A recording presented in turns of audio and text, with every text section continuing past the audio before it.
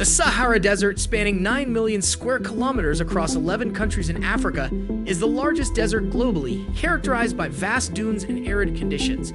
However, it was not always a barren expanse.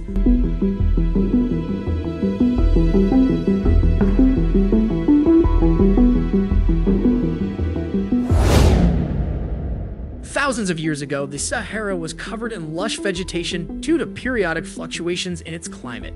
These fluctuations were caused by slight changes in the Earth's orbital axis, altering the angle of solar radiation. During periods known as African humid periods, the region experienced increased rainfall, resulting in greenery, rivers, and lakes. However, around 8,000 to 4,500 years ago, a rapid transition from humid to dry conditions occurred, leading to the arid landscape we see today. The Sahara's topographical features extend beyond sand dunes, including mountains, plateaus, plains, salt flats, and basins. While the dunes capture attention, they cover only a small portion of the entire desert. The Sahara's borders are defined by the Atlantic Ocean, Red Sea, Mediterranean Sea, and Sahel Savanna, contributing to its diverse geography. Understanding the Sahara's past and present state is vital for comprehending its ecological history and the impact of climate change. Scientists continue to uncover fascinating discoveries beneath the surface, shedding light on the evolution of this vast desert and its significance in a broader context of Earth's climate patterns. Archaeologist David Wright's study revealed a compelling pattern between human activities and the transformation of the Sahara Desert. Through analyzing archaeological and environmental data, Wright observed that wherever there was evidence of pastoralists, the types and diversity of plants underwent significant changes.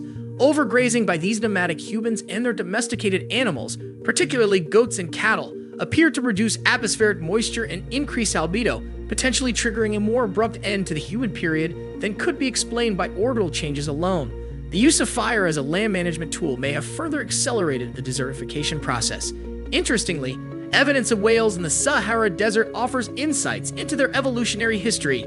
Geologists exploring Egypt's western desert discovered whale skeletons dating back 37 million years to a time when the region was covered by a shallow tropical sea.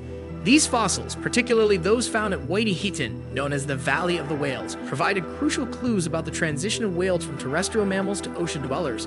The presence of legs and knees in these ancient whale specimens supported the hypothesis that whales gradually lost their forelegs over millions of years. Today, 𝗍𝗓𝗓𝗏 is the United Nations Educational, Scientific, and Cultural Organization World Heritage Site and a popular destination for thousands of visitors each year. In a surprising discovery, more than 75 whale fossils have also been found in 𝗔𝗕𝗢𝗏𝗂𝗏 Desert, sparking debates among scientists about how they ended up there. However, studies of the rocks inside the structure indicate that it is a geologic dome formed by Earth-based processes. While some propose alternative theories associating it with the lost city of Atlantis, evidence for such claims remains speculative.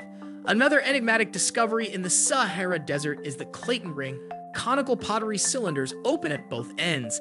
These peculiar objects were found in the inhospitable Egyptian part of the desert named after geographer and explorer P.A. Clayton.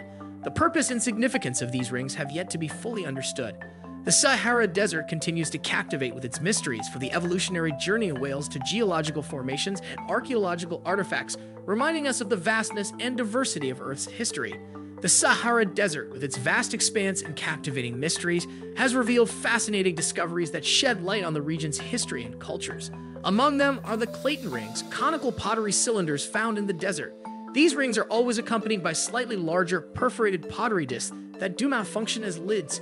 Interestingly, they were not used by the Egyptians along the Nile, but were significant to the nomadic herders of the 𝗍𝗲𝗏𝗂𝗏 culture in the Dakhla Oasis during Egypt's early dynasties. While Clayton rings are commonly found in the oasis and surrounding seasonal camps of the 𝗍𝗲𝗏𝗂𝗏 culture, their presence in caches located up to 300 kilometers away from water sources is particularly intriguing. The question remains, why did individuals carry these rings deep into the desert? The true purpose of Clayton rings continues to elude researchers, leaving room for speculation and further inquiry. It is possible that these objects held symbolic or ceremonial importance, play a role in rituals or religious practices, or serve as valuable trade items within the social dynamics of the nomadic herders. Unraveling the mysteries surrounding Clayton rings requires a deeper understanding of the ancient 𝗍𝗲𝗏𝗂𝗏 culture, beliefs, and the context in which these objects were utilized. The discoveries in the Sahara Desert, including the evolutionary insights into whales and the geological wonders like the Eye of the Sahara, ignite a sense of wonder and inspire further exploration.